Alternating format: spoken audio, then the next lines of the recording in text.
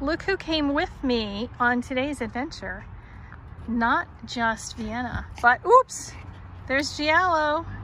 We are out and about at our local free little library because we are going to add some art to it today.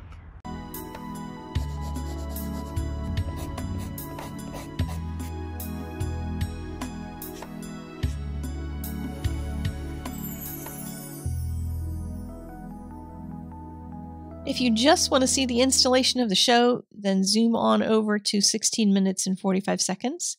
Otherwise, I'm going to show you how I painted one of the pieces that's going in the show. This is one of my gouache palettes.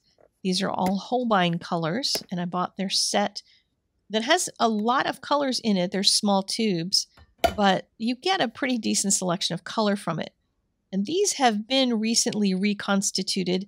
I've been trying to use these up because they dry out much faster than the other brands that I have. I like the color selection for newbies because you don't have to mix a lot of colors. But this is kind of a ritual that I go through on a regular basis. I want to get a whole new set and try a different method with them, and I'll let you know when that happens. But I'm trying to use these up. These tiny paintings have been a great way to do that, just making lots and lots of paintings. But mixing them up with a little bit of water and a toothpick generally gets them back to a decent consistency. I was in a local art store and found they had a great sale on a whole bunch of these little easels and little teeny tiny canvases. They were so cute. Oh my goodness. 40% off. I could not resist. So I bought a whole bunch of those. I've got some brushes. These are my Jack Richardson brush set. And then I'm going to need something to mix the paint on. And I use a mixing tile. It's basically an 89-cent tile from the hardware store. And then I keep a rag handy. And that's really all the supplies that I'm going to need for this. So let's do a little painting. And this one is real basic. I take it further than you need to in order to make a nice little painting. But I also want to let you know this is filmed on my phone. There were a bunch of sections in which my big hand was right in front of it. I'm used to filming from overhead so that you can see things better. So that there's going to be some places that things will cut out because you didn't need to see the back of my hand. But I'm mixing up some color that's already on the palette. I leave the colors here because in general, my first pass at the very least just needs some color to put on the canvas or on the paper. Canvas is not the best place to paint with gouache because you can see if you get a really watery wash, it doesn't look like watercolor because these are opaque watercolors. And typically when I'm working on paper, I'll do something that looks more like a watercolor wash. On canvas, unless you have it primed with something, you kind of need to use some thicker paint. So I've mixed up a thicker light blue color so that I can paint the sky in pretty much nice and solid. You can go over it a couple times. It stays wet, kind of like watercolor does for a bit, so you can rework things. And if it dries, you can always re-wet it because this will continually re-wet. It's one of the reasons why you need to use a fixative on it afterward. And I'll link to the fixative that I use in the supply list down below the video. So I've got my sky in there. And then I took some of the darker blue color and mixed it with some other mess on the palette. Because what I wanted was a sort of desaturated blue. I thought it would be nice to put some mountains in the background. And I'm just making this kind of mush color because I wanted it to feel like these mountains were off in the distance. And then have in the foreground a field and some flowers in it. At least that was the plan when I started. I was trying to figure out something that would be a real quick painting because I've been surprised at how long it can take me to do a little 2-inch painting. Like it's just as long as it takes to do an 8-inch painting. Like I don't know. Maybe I'm just terrible at gouache. That could possibly be. Eventually, maybe I will speed up a bit. So I had some greens on the palette as well. So I reconstituted some of that and then started blending from the mountains down into lower on the picture because I want to bring all of this together. I don't paint the way a lot of people paint. They'll just do strips across and try to get some really nice blend going. I wanted to create something that looks more realistic. That's the kind of painter I am when I work in any kind of medium. I like something that looks a little more realistic. And I have been having fun with things that feel more like I'm doing almost oil painting type of techniques. I mean, I don't know much about oil painting, so I don't know if I am, but I get that kind of a look where you see the brush strokes, and I'm really having fun using this big fat brush. This is the largest brush in the set, and it's a flat one, which I don't really use in watercolor very much, but I'm using it in gouache because I get these really fun brush strokes that feel like an oil painting. So now I'm mixing the green to kind of pull that color downward and create a hillside. The blue is still wet and it's going to do a little bit of blending. It's not blendy like watercolor would be. It doesn't blend in terms of one color charging into the other like I'm used to with watercolor, but you can get some soft edges when you use wet and wet. Part of the challenge to myself was to try to film this while painting on the easel. So I had to tape my easel down so it wouldn't move and tape the canvas itself down to the easel. And I also had, in addition to my big hand being in the way, filming at this angle, my phone kept doing the zoom thing because I couldn't figure out where to focus. So if you're getting dizzy, my apologies. There's not too much of it, at least, I hope, for some of you. So I'm using a bunch of different greens to create this really soft, grassy area. And then I used a damp brush to break up the mountain a little bit. I wanted some soft areas. And the damp brush lifts that color so that the color re-wets anytime you touch a wet brush to it. So if you don't like what you're doing, you can take it practically back to zero. Especially on a canvas like this, you could wash it under the sink most likely and get most of the color off and start all over. So here's what it looks like when my big fat hand is in the way. Yes, it did happen quite a number of times, but I added more greens to it. I wanted to break it up a little bit more. And here's kind of how I mix the colors. I just take parts from one section of the palette and mix it with something else to see what happens. I've got some black and red in one section. And when I mix that with a green, I start getting more of a brown color. So I put blue in it. That brings it to a little bit more of a dark gray. If I throw some green in, then I'll get a dark green out of it. And then I need to add more black to it because then it turned into light green. With gouache, as in acrylics and oils, you can just keep adding layers and work at it until you're happy with it. Just remember, anytime you add water, you could be lifting up color underneath. So you might get some color mixing and things might feel kind of dull. If you need to brighten it up, then use thicker paint because thicker paint will cover it without lifting things up. As long as you don't scrub at it, you just need to learn to touch it and let it go and not, fuss around with it. But here I'm trying to get everything to blend.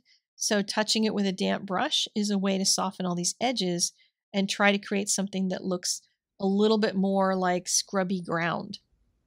And next up, while that dries, I'm going to work on clouds.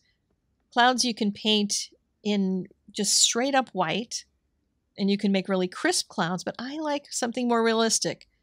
So my brush has some water in it, and you'll see in this top cloud, I'm letting the water squish out of the brush. So I've got a little bit of the white paint, but there's a lot of water in there. That gives me that soft edge. I rinsed my brush and dried it off a bit more on the towel that's beside me. And then I could touch it to the wet paint that was down here in the bottom cloud and soften the bottom edge of it. Using the water-soluble properties of gouache is a great way to do some soft blends. Now, I could have stopped here and just had a mountain and some clouds and some hills, and that would have been just great, right? But I thought instead I'd show you a little bit about where I get complicated when I start adding other things. So I'm going to add some cone flowers. And I start with the darker color and then work my way toward lighter colors. And you might think, gee whiz, that's an awfully weird, yucky color. Cone flowers are pretty. They're like the ones I was going to paint were going to be these, bright, happy purple ones. Well, I put down the color that is in the top part of the cone and then just carried it out into the flower shapes just so I could get them started. And then when I started mixing a lighter purple color to go over it, all that paint had to be dry so I could go over it. Then I started getting a little bit of that purplish kind of hue to everything, with the darker red color staying in the top part of the flower. And then I had to mix an even lighter one. I mean, you have to just keep going until you get as light as you want. You'd be surprised when you're looking at the palette how much you kind of need to do that in order to make something really pop. Because I just did layer after layer after layer and building them up. Now, maybe there are people who are smart enough or experienced enough to do that in much quicker fashion to get to the end, but it takes me a few layers to figure out exactly what the value is. I'm still getting used to the idea of colors changing as they dry, because that happens with gouache just like it happens in other paints, but these seem to get darker rather than lighter. I'm used to watercolor that lightens as it dries, and these darken as they dry. And the purple colors in this Holbein set are also a little bit hard to work with, I've found. It takes me a lot to get to the kind of color that I want. You would think they look really pretty in the container. I really liked the way they come out, but to paint with, they just look a little bit on the fake side. So it was a bit of a struggle to try to get this to work. I ended up putting in darker purple again because these started feeling like very pale pansy kind of colors. But I'll add more to that later. But for the time being, I decided I would just start putting in a little more detail into the grasses sections, not trying to draw every petal and every stem, because that would just be a little bit too much like an illustration, which is what a lot of people use gouache for. I wanted it to feel more like a loose painting. And so I'm just creating some negative shapes for a few stems, positive shapes for other stems, and then I'm letting the messiness of all of that opaque watercolor underneath, all that gouache, just stay there, because it's just going to give it a painterly feel, and that's what I'm looking for, is a painterly feel rather than the kind of graphic perfection that a lot of people go for with gouache. It's not that anything is wrong with that. That's just not the way I like to paint, and this is what I've been practicing. All those little paintings in the background, I've been working on these. I've been challenging myself to do a little bit of gouache every day, usually in the evening when I'm sitting watching TV, catching up on the news and whatever. Then I'll end up putting in just a little bit of time on one of these tiny paintings and learning a lot more as I go. Some people think that when I say at the end of my videos, go create something every day, that's just a phrase. That's just a thing I say. But honestly, that's the way I live. I do this every day. Now with gouache right now, I'm trying to push myself to do specifically gouache every day because I'm trying to learn it. But you can do the same thing with whatever medium you're working on. Whether you're making cards or you're making paintings or you're just trying to learn how to draw hands and feet, like whatever it is you're trying to do, if you do like just a few minutes of it every day, you will be amazed at the progress you can make.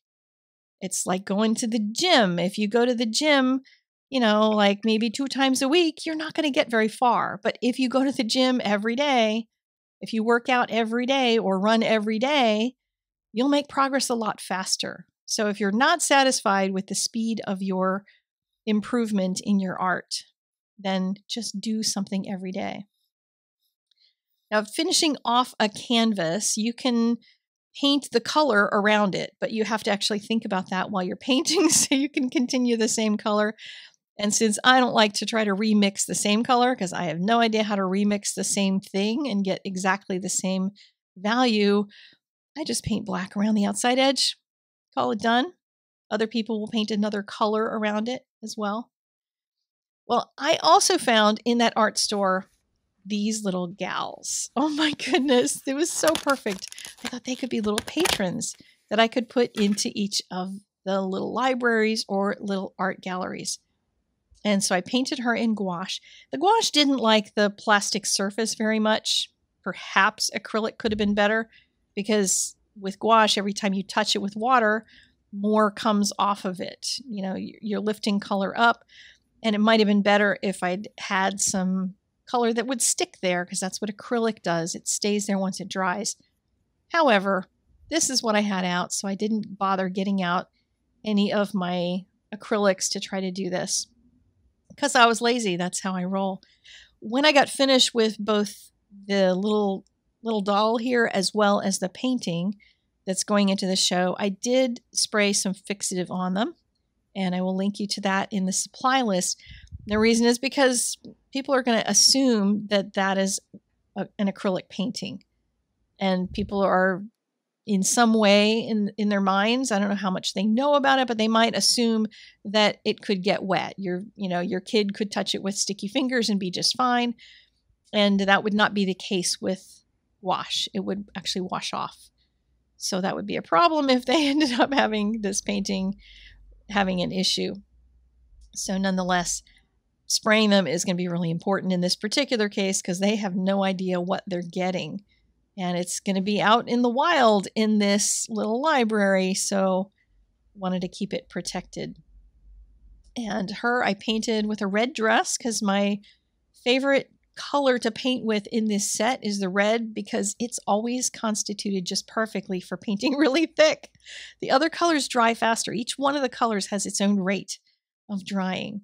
And then I offered her a bit of time to spend looking at the art so she could see what kind of work is here in my own gallery. And yeah, she's a little small for these, maybe. I need to find some larger figures. But next, it was time to set up the art show. So I headed back over to the park where this little library is, and we'll take a better look at it. You can go to a website, I'll put the link down below, and go find out where there is a little library near you, because there's probably one. This one was in a bit of a state of a mess when I got there this time. There was this big book that doesn't really fit vertically on the shelf, so I did a little rearranging, because I am a tidy freak when it comes to bookshelves. I like books when they're in vertical order, like, you know, the tall books are with the tall books and the short books are with the short books. And since these were not in any Dewey Decimal order or anything, I just kind of rearranged and made them tidy, so the library was all cleaned up, and that left the top shelf available.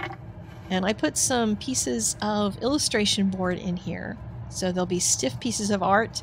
Put a sticky note on it asking people to take one and make their own art and bring it back for the show. And then put in a couple of easels, and one of the pieces that I put in here was a pencil drawing that I did just recently. If you look through my shorts, you'll see that one. I'll try to put a link in the doobly-doo. You need to stand up. You need to stand up. Here we go. I'm curious to see if other people are going to take on the challenge to make their own art, or whether books will just keep shoving the art aside. I have no idea, but I'm going to be watching to find out how it goes. Join me on Saturday, and I'm going to come back with some more free little art in other mediums this time, just because it's fun. I'll see you guys later. Thank you for visiting. Thank you for subscribing, and I'll see you next time.